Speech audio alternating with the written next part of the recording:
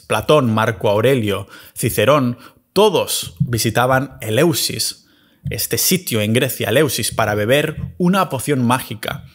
Y citando las propias palabras de Platón, que usó además en su obra Fedro, decía tener una bendita vista y visión. Eleusis fue el sitio donde las mentes más brillantes de Atenas y Roma iban supuestamente a conocer una diosa para tener unas experiencias de vida, o más bien de muerte, nunca antes vividas, ¿no? Les cambiaba la perspectiva de la vida para siempre. A lo mejor por esto estas personas tan célebres se terminaron siendo recordadas el resto de la historia por sus ideas y fuera de la caja, ¿no? Que se llama en inglés. Eleusis estaba ahí muchísimo antes que Jerusalén, estaba ahí antes que Roma y antes que la Meca. Eleusis fue la capital espiritual del mundo antiguo, donde todos estos personajes que actualmente admiramos por su mente aseguran haber tenido encuentros directos con la diosa, esta diosa, y erradicar por completo su miedo a la muerte. Tal vez tendría que tomarme algo así ya pronto para empezar a no tener nada de miedo cuando estoy en los viajes de avión.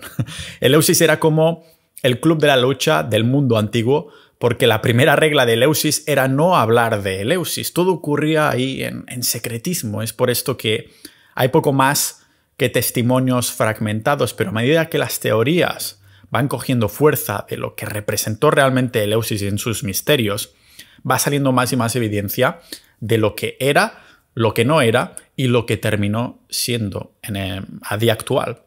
Digo terminó siendo porque en las últimas décadas grupos de científicos están apuntando a la misma dirección. Lingüistas que están estudiando los escritos originales de la Biblia durante décadas. Arqueólogos especializados en botánica, mirando restos orgánicos de ruinas encontradas. Y micólogos, que son los que estudian las setas, los fungi, y artistas que conocen de buena mano cómo lucen las setas y cómo son representados en los primeros frescos relacionados con la religión. La hipótesis es que de los misterios eleusinos salió el cristianismo. Y no solo esto, no solo que salió el cristianismo, que ya es una verdad que flipas, ¿no? De afirmarlo así. Por esto es una teoría, una hipótesis que cada vez se están encontrando más pruebas, sino que la Biblia relata milagros que, ya os digo, yo al principio diría, bueno, pues es un cuento chino para transmitirte un aprendizaje. Pero resulta que estos milagros ya se habían hecho y descrito en la época de Eleusis bebiendo esta poción mágica que se está viendo que estaba llena de psicodélicos y que estos ritos se expandirían a miles y miles de kilómetros, se fundarían cultos, sectas y religiones. Hasta el propio doctor Martin Luther King escribió sobre esto en un paper que está en la web de Stanford, que se llama La influencia de las religiones misteriosas en el cristianismo.